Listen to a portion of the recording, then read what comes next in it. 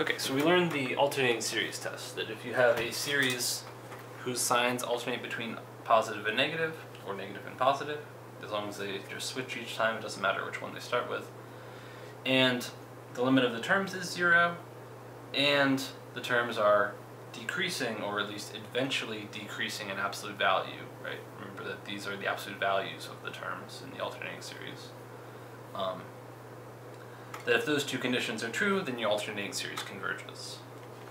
So for instance, this alternating harmonic series will be convergent.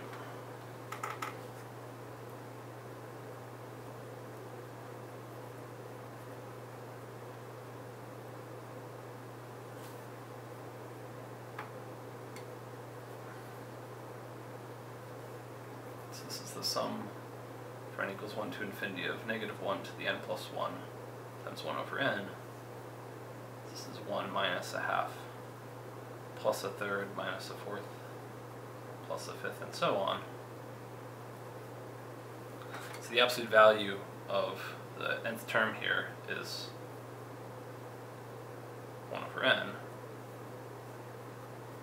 And this is a decreasing sequence that converges to 0. So the sequence 1 over n is decreasing. That, 1/2 is bigger than a third, is bigger than a fourth, is bigger than a fifth. So these terms are getting closer and closer to 0, just alternating sides, and it converges to 0.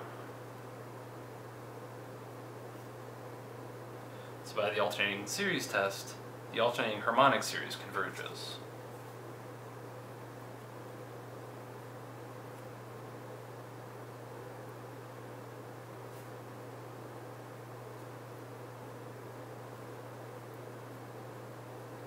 Which is surprising, right? Because this looks like the harmonic series, but somehow, by the fact that this changes sign between negative and positive, that means that a lot of stuff sort of cancels out.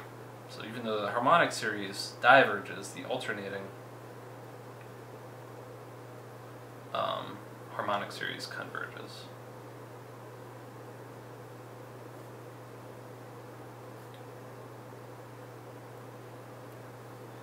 And in fact, it converges to the natural log of 2, which is pretty cool.